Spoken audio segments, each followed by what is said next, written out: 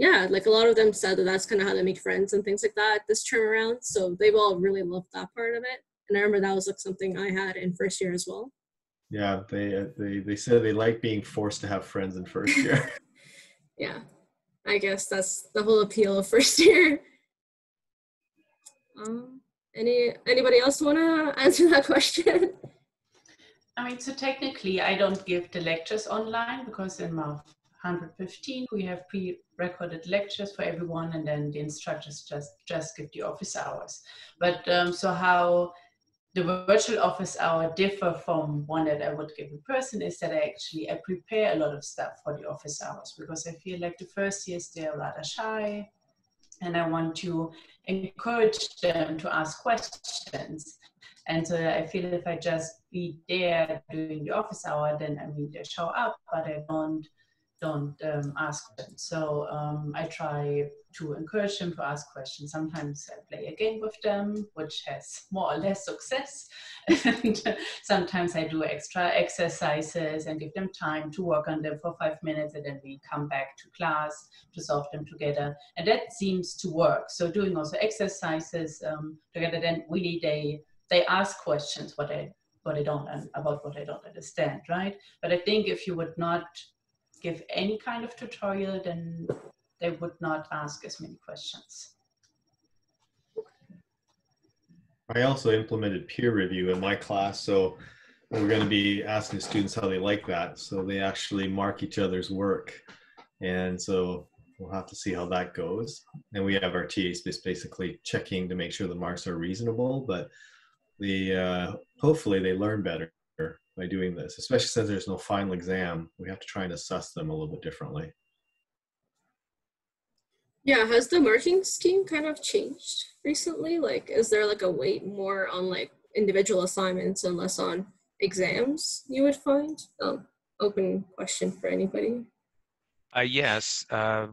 We've learned through the spring term and probably a bit of the winter term that it makes a lot more sense. We can't enforce integrity, unfortunately, and you probably know, and it's we've heard through the engineering office and through my faculty, the math faculty, that the number of disciplinary cases associated with cheating has skyrocketed actually. So the plan is the goal is to try to make a lot of assessments and not worth as much, to kind of curb that loss of integrity and proctoring. At least that's what we've been doing in the math side, and I think that's true elsewhere, but I'm not sure. That's what I'm doing as well in my course. Is we have written assignments worth 30% instead of the usual like 10%, and then we have mobile assignments worth 20%, and then we have 3 tests worth evenly weighted worth 50%, and they get 48 hours to do them. So we're trying to take all the pressure off the students to cheat or go online and look for solutions, give them lots of time to work through the solutions on their own. So I don't know if it's 100% effective, but I hope it at least takes the pressure off the student and doesn't put pressure on them to make a bad decision that they might regret later. With respect to academic integrity, myself and George Freeman, we're actually trying to change something in ECE that might be interesting for students and yourself to know. We're trying to implement an honor code system. So basically what we want to do eventually, if it passes at the department level, we'll be the first department on campus to implement this. And basically we'll eliminate basically the students self-monitor, and we're going to have to try and create a different culture where the students and the profs have trust each other. So it's been done at other universities successfully. So we're examining whether or not we should bring it into ECE. Good luck with that, and I hope it works. Let us know. Yeah, well, I actually presented to the department. Preliminary feedback seemed to be okay. There's some concerns, obviously, because they feel that we're opening a Pandora's box, right? If the students aren't being constantly checked and monitored, then they're going to cheat. Whereas the research tends to show that if we trust them and if they self-monitor, so one of the things about the academic integrity honor code is they have to report anyone cheating. And so that becomes part of it. And the research seems to indicate that it does actually almost paradoxically reduce the amount of cheating. Mm. Very interesting. Yeah. I just wanted to kind of say out loud, I kind of messaged in the chat, but if any first years have any questions, you can message them in the chat. We also had like a few questions that they had submitted, and certain people who are not in the right time zone asked if we could record the video for them. So I just wanted to confirm with everybody if that's okay if we just recorded the video for those students who are, well, it's like 3 a.m. right now and they can't necessarily participate.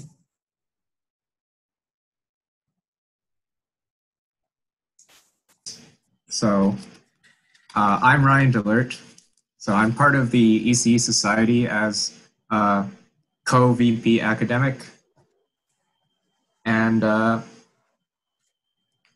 guess I could do an introduction to the ECE Society. So the ECE Society is a group of elected students, essentially, who run events like this one and resume critique, although we haven't had one this term. And other responsibilities include things like the EC Lounge and everything in it, furniture.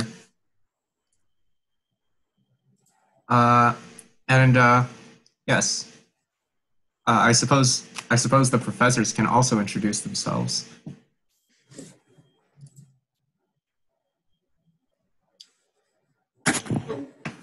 I'm Dave Wang. I'm the first year academic advisor. I'm also teaching ECE 190, the engineering professionalism course. I'm Serge D'Alessio, in the math faculty, teaching Math 117. I'm Ryan Trelford. I'm from the math faculty as well, and I'm teaching Math 115. I'm Ghazal Geshnizjani, also math from math. I'm teaching Math 115. I'm Anders Bergstrom from the arts faculty. I'm teaching Arts 190. It's the communication engineering profession. My name is Bindel. I'm also from math, and I'm one of the instructors of Math 115. And actually, this is the first time that I'm teaching at the University of Waterloo. And I'm Werner Dietl, and I teach ECE 150 this term.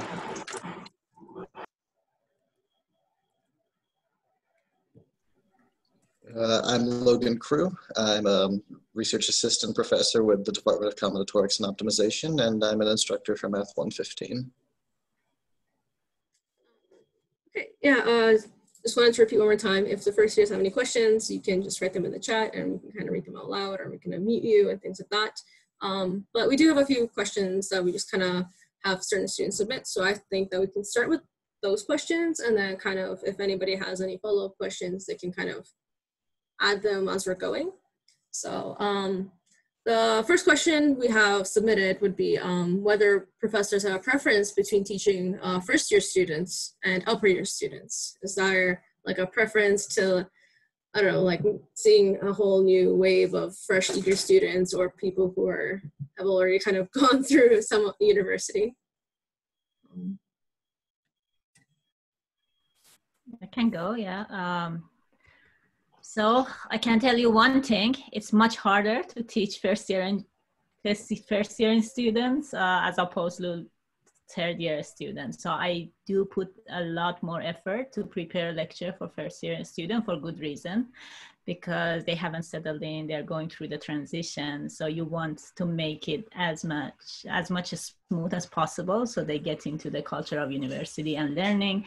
And then you feel like, for example, with our courses in math, you're putting the foundation for what will come afterwards. So if you do something wrong, then they will suffer for the rest of the year. So that's why I find it much harder. More people can answer if they'd like. It's definitely a challenge but it's also a privilege to teach first year students. I've had the opportunity, even in my engineering communication class, first, especially when meeting on campus in past years, students have told me, "You are my very first university professor," and that's helps set the expectations and the the norms for what the shift from high school to university is. And I take that pretty seriously. So I enjoy it. But I will echo what others have said, that you have to take, special preparations for first years who don't understand the norms of university, let alone of particular faculties and classes and things like that. So most of my teaching is to first and second year students. I enjoy teaching basically any class, any student, any faculty really, but there are pros and cons. I mean, when I taught an upper year course, it was a fourth year / grad course in my research area. I mean, there it felt like I died and went to heaven because it was so beautiful. It was right in my area. There I found that the lecture preparation is a lot more work because there's a lot more detail in the material. When teaching first and second year courses, although the lecture prep is a lot easier because the material is easier, you have to present it in a way that the students can really adapt and learn from it. Especially when math is like a tool to a lot of students that we teach. It's not their primary, if you're teaching engineers, for example, it's a tool. It's not their area that they want to pursue, so you have to make it as exciting as you can. And also with the first year classes, it's larger, they tend to be larger, and therefore there's a different dynamic that you have to create within the class and a different kind of rapport.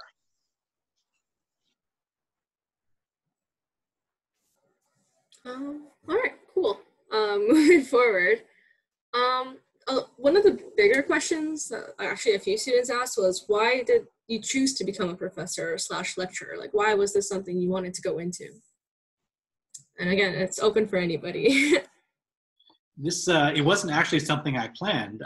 When I started my master's, they said, by the way, your duty is to go teach this tutorial. And I was pretty terrified of it.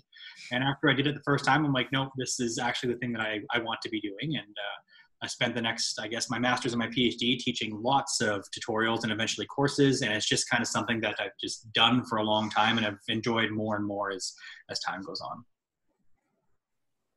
To add on to what Ryan's saying, I mean, it's a combination of what you love doing and what life gives you the opportunity to do too sometimes. I've always enjoyed math and known I wanted to go into math.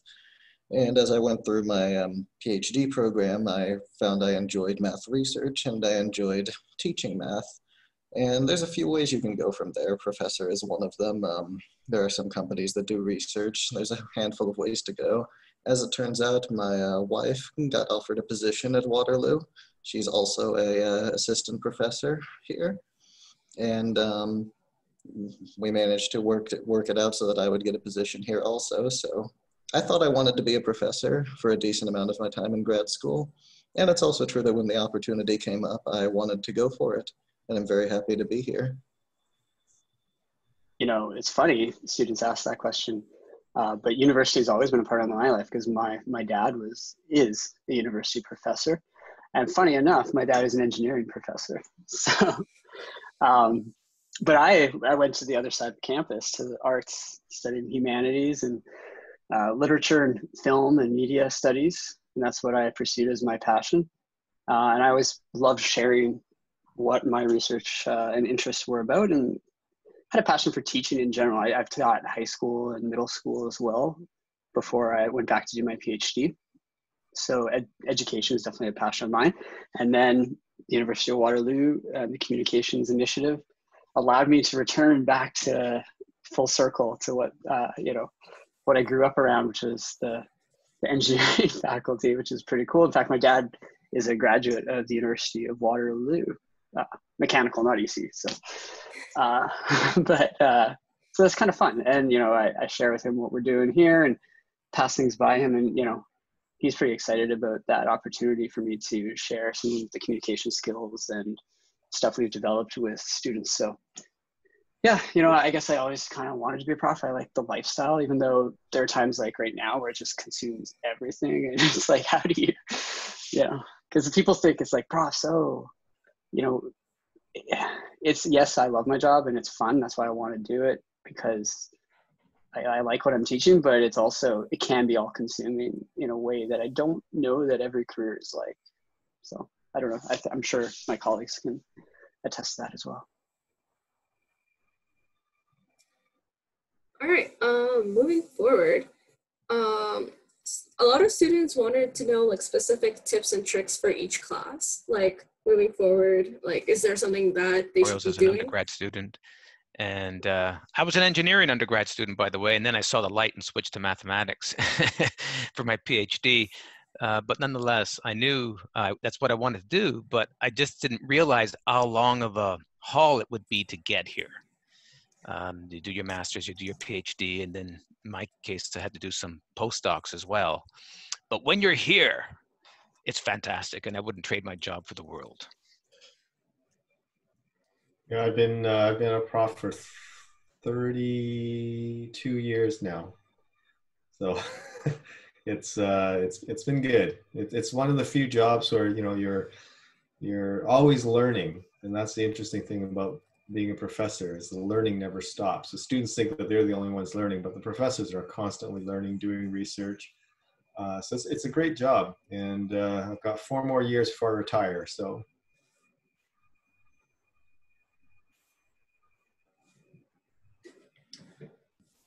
Okay, moving forward, sorry, I keep cutting out, so I'll have to be turning off my camera every so often. So I just don't pause on everybody. But a lot of students wanted to know some tips and tricks for each class. So if you can kind of give like a tip and trick to how to succeed, whether it's like, I don't know, mental breaks or kind of like making sure to make other types of notes besides just copying down the lecture notes. So if you guys want to take turns going and answering that one, you guys could go ahead. ECE 190 is basically the first part of that course is teaching how to teach.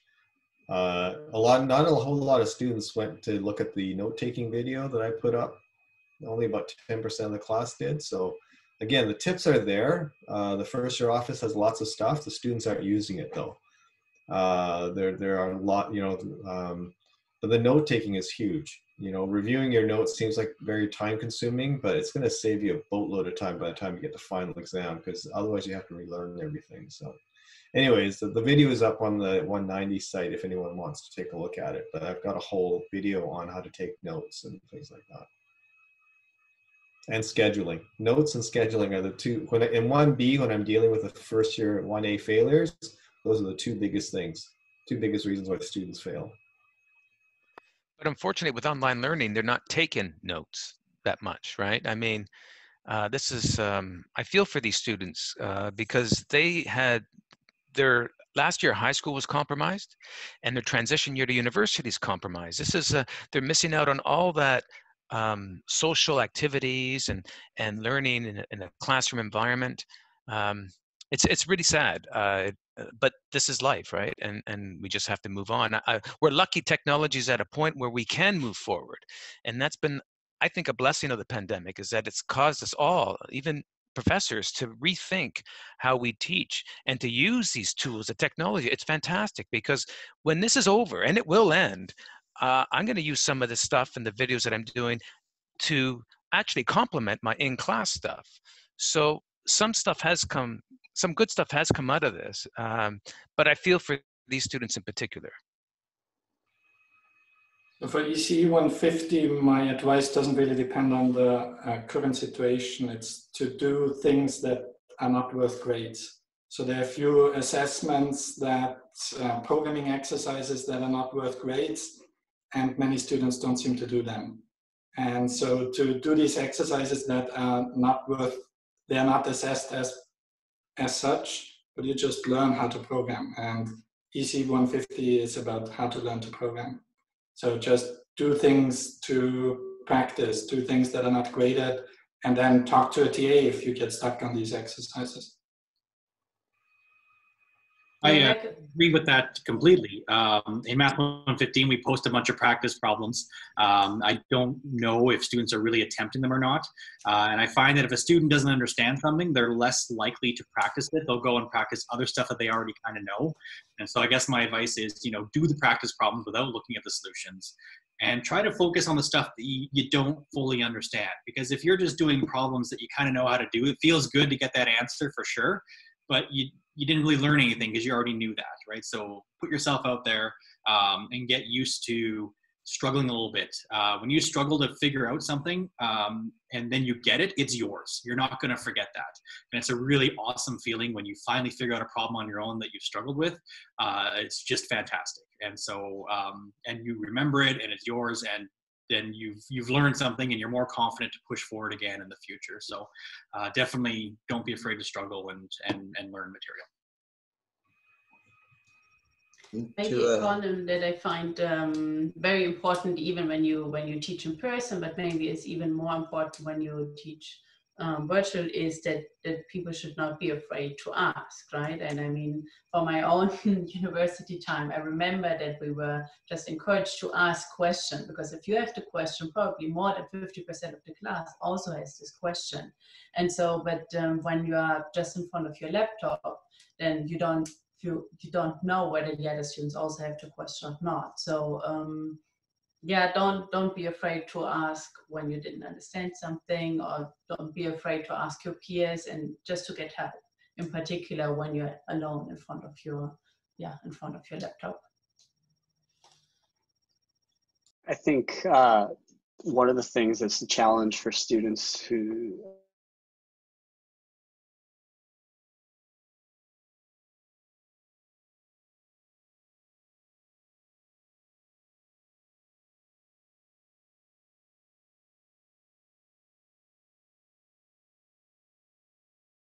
put your phone away, try to mute chat things while you're learning. That to me is a really important thing, and focus on that. But yeah, also structure. So my course set up so there's a structure so that, you know, beginning of the week, lectures and videos and readings and everything comes up, assignments and activities to be done, to be completed by the end of the week. So there's a rhythm to it. And then I would say it's very important to build in a rest day, a day where you probably you're doing things that are, you know, stepping away from work. I know that's going to sound insane, and students tell me all the time, they're like, I don't have time. I know engineering students are taking 6 courses and they're busy, but it's like, you know, in grad school, I had this same conversations with other people. They'd be like, I'm like, it's Friday night, let's go out. And they'd be like, I can't, I'm writing a paper. I'm like, you're not writing a paper. You're sitting in the library chatting on Facebook while and pretending like you're working.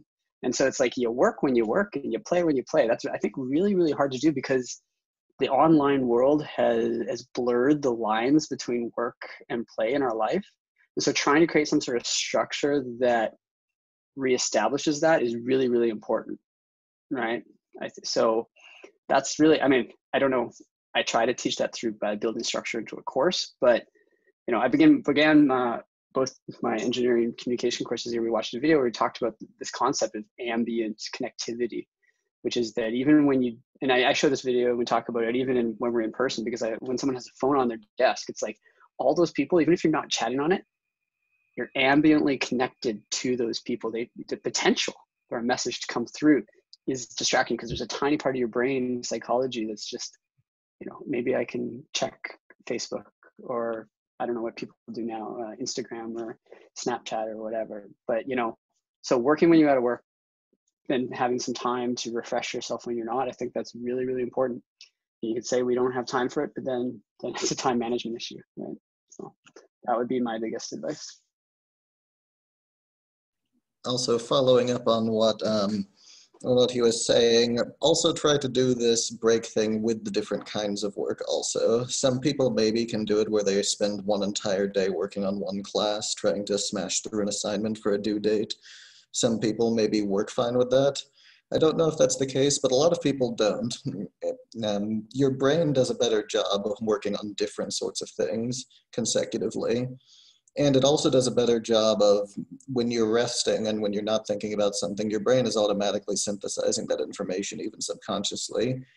If you spend 4 different 1-hour sessions during a week of studying for a class, that's generally going to do you a lot more good than one single 4-hour session.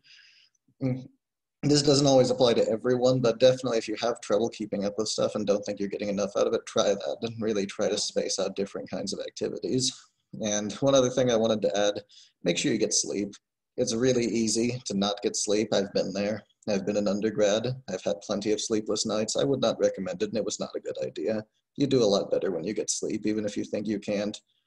Get sleep. You do so much better with sleep, and when you don't have sleep, you're slower, and then you would lose time that you would have probably had back anyway just by sleeping.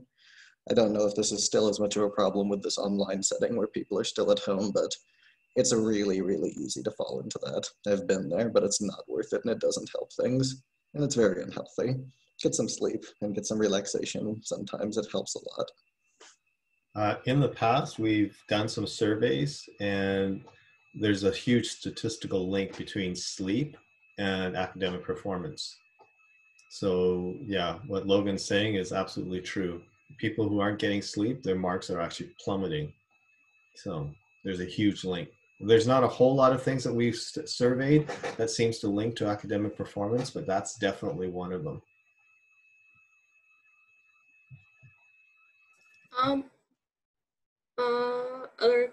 I think there's a question in the chat.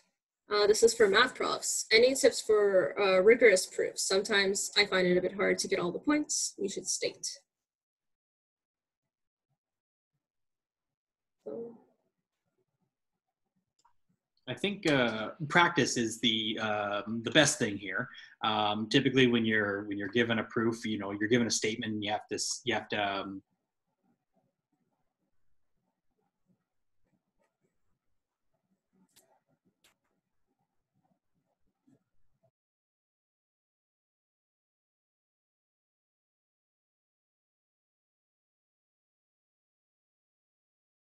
my end result? What am I shooting for?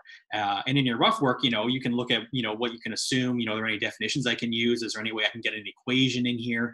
And then look at the end result and say, okay, what does that mean? You can kind of work backwards and meet in the middle.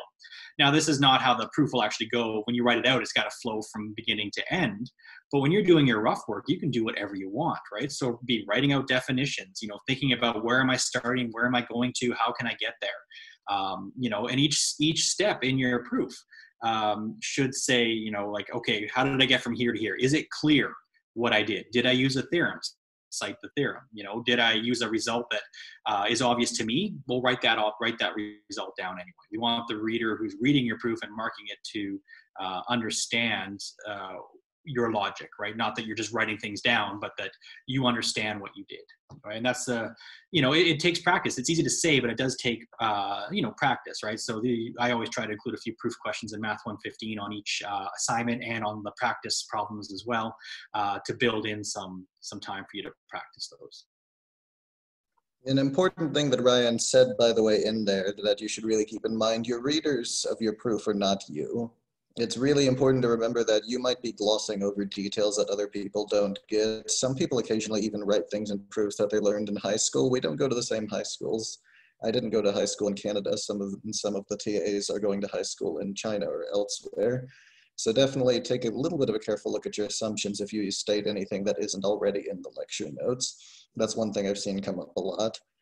As far as writing rigorous proofs, if you find that you're constantly getting comments on not doing that, include every step. Try writing down a proof where you literally, if it's an equation to an equation, just literally write exactly what the definition is next to each thing as you go. Make sure you're understanding where you're using which things, and write it as specifically as possible until you start getting a feel for which things you can leave off a bit more and which things you can write in a better way to make it more clear. It's basically impossible to be too specific when you're writing a proof. It can take longer to write, but it'll be correct. But you're going to have trouble getting someone to believe your proof if you leave off details. So if you find you have trouble with it, just write literally everything. Start getting the feel for which details are important and which ones you can start figuring out how to incorporate more smoothly.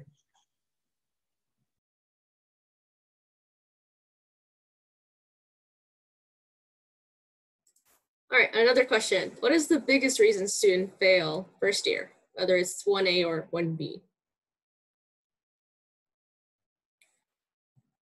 I can answer that since I see the students. Again, I had mentioned note-taking and poor scheduling are the two. And the third one is students just give up.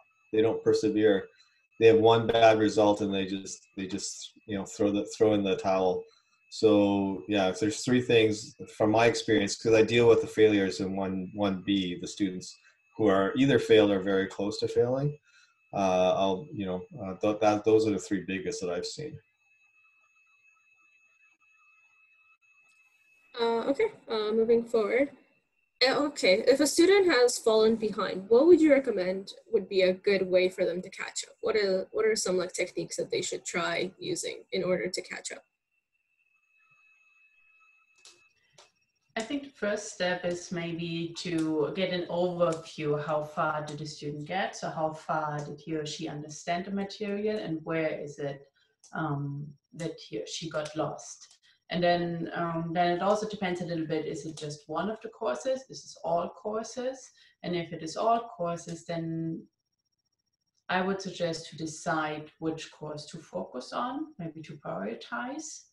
But if it is just one course, then prioritize this course. And in math, I actually, when someone really thinks that he or she doesn't know what to do and he doesn't understand the theory, then I give the advice, go to the examples and start with the examples and understand every step of the example. Because then you actually have to go through the theory, but then you learn the theory in a very concrete example and you're not lost in this higher level or more abstract explanations. So this is what I suggest. Get an overview, then prioritize your courses, keep to the schedule, all the other advices, and take a look at the examples and understand the examples.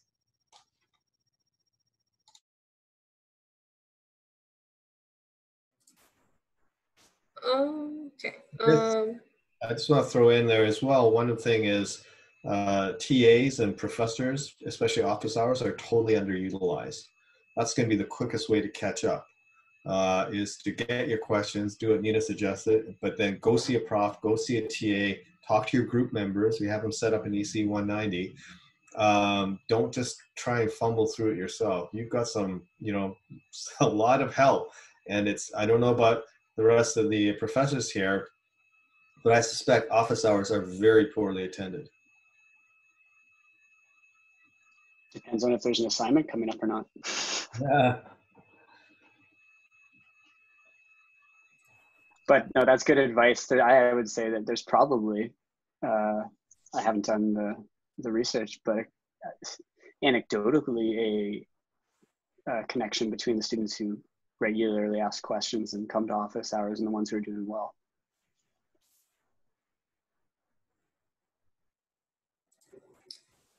Okay. Also, I'll have some questions. Some students had questions about grad school and industry, and they're wondering about how one would get started about thinking about grad school, or what it's like being in grad school.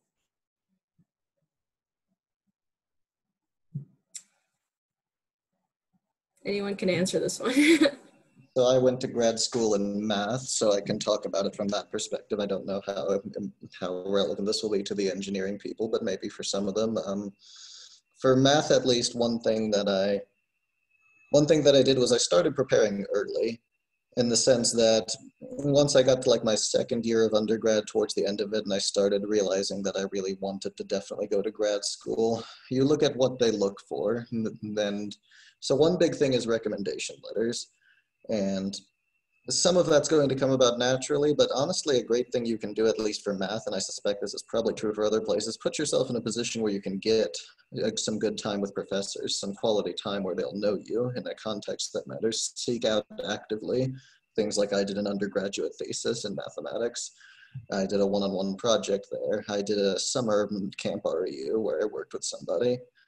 I put myself in situations where I would have that close contact, working with just a few professors who would get to know me, get to know my abilities, be able to talk about me in a way that sounds very strong. And that's important. Make sure you make those connections, make sure you get into that habit. And that also preps you for what higher level work's going to be like. It's going to be more independent. It's going to be more working on a project of that sort that's not necessarily going to have a concrete answer. And that experience looks great and is important too. And as far as the actual grad school goes, at least for me and my thing, and I think this is true in math for sure, you generally will do a couple of years of very intense graduate courses. And then you start transitioning more into some topics courses with a mix of research, and then you kind of go full research for your thesis. I would assume something somewhat similar probably applies in many PhD programs where you learn some of the basics and then start doing work towards the thesis. So that's the sort of thing that it would look like, and you'll go forward doing.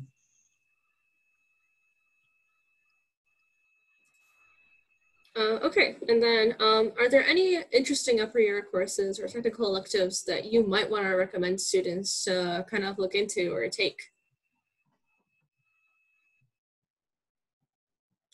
I don't know, I feel like this, I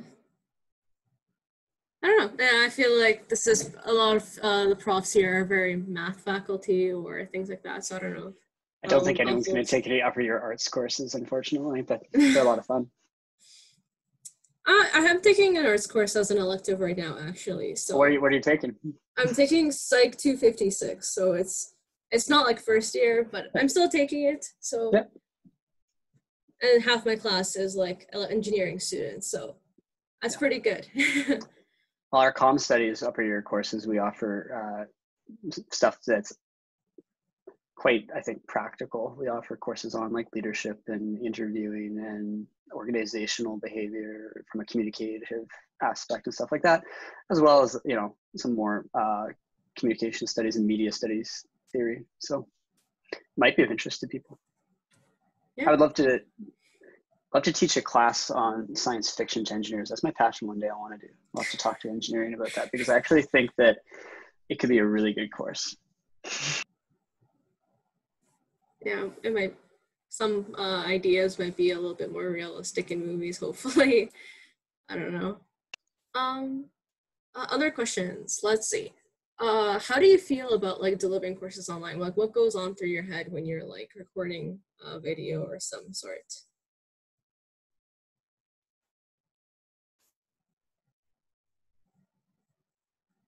Again, open question. I can't speak for me personally in terms of recording videos and stuff because I haven't done that. I'm doing video office hours in Math 115 also, but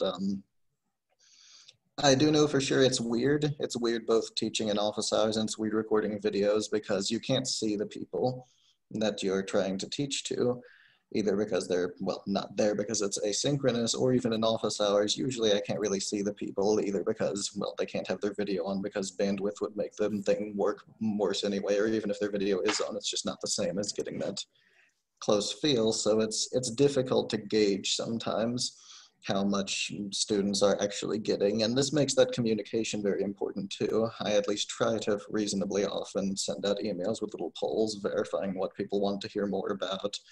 I definitely encourage people to say, you know, when things aren't making sense because the professors just can't tell as easily. It's harder to tell that in an online setting, and we need that feedback. We need to know what we're doing right, what could be better, what you don't understand, and that's really the main thing. There's just more uncertainty online. Anytime there's more barriers, more layers between communication directly between people, it makes that message harder and harder to see how it's being received.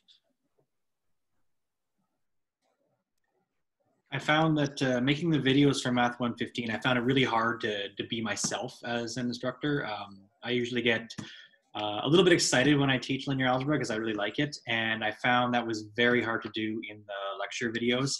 Sometimes I feel like it sounds almost a bit monotonous, and part of that is there's, like as Logan mentioned, there's no faces to see. I don't know who I'm talking to when I make the videos or who will ever be watching them, and I don't know if they're understanding what I'm doing or not. And so I found that to be extremely challenging.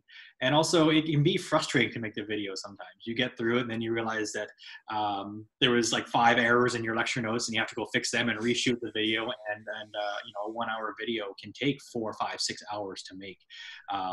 And so I really miss being on campus. I miss seeing students. I miss interacting with the students and talking to them and seeing their faces and being excited about teaching them. Teaching online, I mean, I'm still excited to talk about math, of course, and I love having my iPad.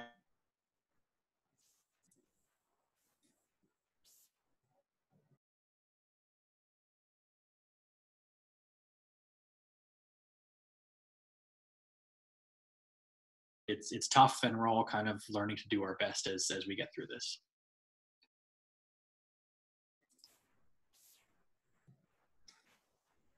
Oh, and we have a question in the chat. What do you think is the most important thing you look for in a student? Don't know if there's any specific parts to it, but that's what the question asks. I mean, one thing I think that's good for any student in anything is curiosity. If you're a student, it should be important that you want to learn things. That's not always going to be true. Everybody has to take some required courses. Everybody's going to take a few things that they don't get. But even about those things, try to find some part of it you're curious about. Why are you being required to take this? What's important about it? The more you feel like something's worth knowing, the easier it is to learn. People who are naturally curious, who take things and find more about them, want to know about them, that just helps regardless of whether you're a student or a graduate student or going into research. That natural drive is an important part, that desire to know more. Sounds good. Trying to see if they have any more questions here. I don't know, a lot of students kind of want to hear if there are any funny stories or something like that surrounding. I think that's kind of what like kind of helps students connect with profs, whether it's like policy 71 stories or things like that, because I know ECE, at least my year, is pretty notorious for that, unfortunately. So yeah, so I don't know, I thought I'd bring it up again. From what I gather, one of the highlights of my office hours is that they like my cat. It's very nice to be able to share my family, my cat, and occasionally my wife comes in and says hi. It's nice. It's nice to have some human aspects there. It's something you can get out of this pandemic situation.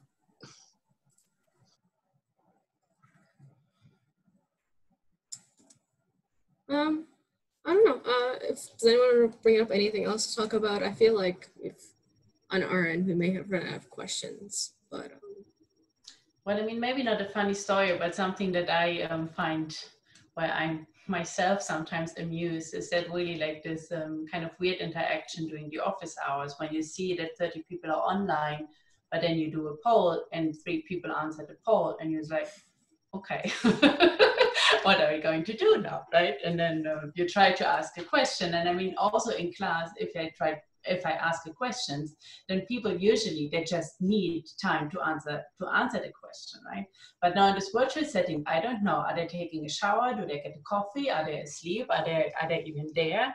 Or do they just need time to answer the question, right? So it is very difficult to feel the room. And sometimes during the class, I have to laugh. And then I said, okay, just mute I mute myself, take a sip of my coffee and wait for 2 minutes. If someone shows up and gives an answer or not, right?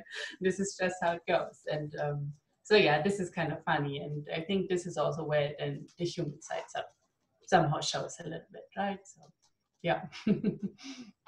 Yeah, I feel like online's just made it really difficult to get people involved in anything, like whether it's like everybody's trying to create events to kind of create a sense of community, but whether people are joining or not is, I don't know, everybody, I feel like it's always lacking no matter what you do, whether it's office hours, polls, or like any attempts to like say things like that. Oh, someone actually did ask another question, so that's great. Once school is in person again and the students right now are finished 1A, is it okay if they drop by and say hi to the profs? Please do. We would love to finally meet you. I feel like I just yell into my iPad all day long and no one really, I don't see anyone. I don't know if they're even looking at me, but I would love to meet the students that I've been teaching. It would be fantastic. Because I mean, it's not only them, it's also us missing out the contact, yeah. Right? It is not, as someone said before, it's not only the students, but it's also us learning, and this is the same here, right? I mean, it's not only the students missing the social contact or the learning environment, but it's also us. Yeah. I would actually also want to go back to something that Katya said, that, you know, online and people not being sure whether they're doing something right, or you make a mistake, like Ryan said in a lecture or whatever. Gotta be gentle with ourselves in this pandemic. Like, we're trying to put things together. It's not normal. It's not going to be normal. Pretending otherwise is not a good idea. You know, we do the best we can with the tools that we have, but be kind to yourself, be kind to your professors too, who are, I think everyone is trying to do the best they can to provide a, you know, great education. And, but here we are online on Zoom. Yeah, there's more questions. As a student that grew up in Waterloo, are there any profs here that have attended any high schools in Kitchener or Waterloo? No? I didn't attend any school. Actually, I did come to Waterloo for a bit. I had already done some school out in Alberta where I was living at the time. And so I came here and they gave me a bunch of transfer credits that they really should not have given me. So I ended up being in late second year and had never seen a proof before. So it was a disaster. I ended up immediately moving back to Alberta. I did all my school there. And then when I applied to the job here, I remember being terrified because I'm like, what if they find out that I was a student here before and I didn't finish? Anyways, no one said anything and I somehow managed to get the job. So that's fantastic. But I was actually born in Ontario and I did live in Kitchener when I was growing up. And I have a traumatic memory from Kitchener. When I was really little, I was about 2 or 3 years old and I was standing beside my building and I looked up at the sky and I saw the clouds moving, but I didn't know the clouds moved. So I thought the building was falling over. And I remember being really terrified that the building was falling over. And I recently, because now I live in Kitchener again, I asked my parents, where did we live? And it turns out I live about 2 blocks away from that house. So I drove by it and I suddenly remembered all of that stuff that happened. It was interesting. So yes, I did technically kind of go to Waterloo for a few days and I did live in Kitchener a long time ago. That's funny. I have a similar to Ryan. I lived in Waterloo when I was very little because, as I mentioned, my dad was doing his PhD at Waterloo. And then we moved away when he got his professor job and now I'm back. So it's kind of full circle. It's quite funny. I'm relearning all of the stuff that they talked about. So. All right, I think we're gonna start wrapping it up. I was just wondering if there's any last little words of wisdom you'd like to leave on the students, especially those that might be international and might not be able to ask any questions real time. But yeah, I feel like that might be a good way to end it.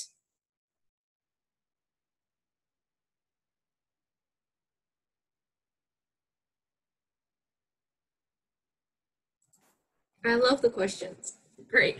So yeah, again, thank you so much. And so the students would also like to say thank you for putting up with all the emails despite the tone at times. And I can say that the same for all the students. Sometimes people get frustrated with technology and it's really easy to get frustrated with people when you can't see them face to face. So again, thank you again for attending the event. And I wish you all the best and I hope everybody stays safe.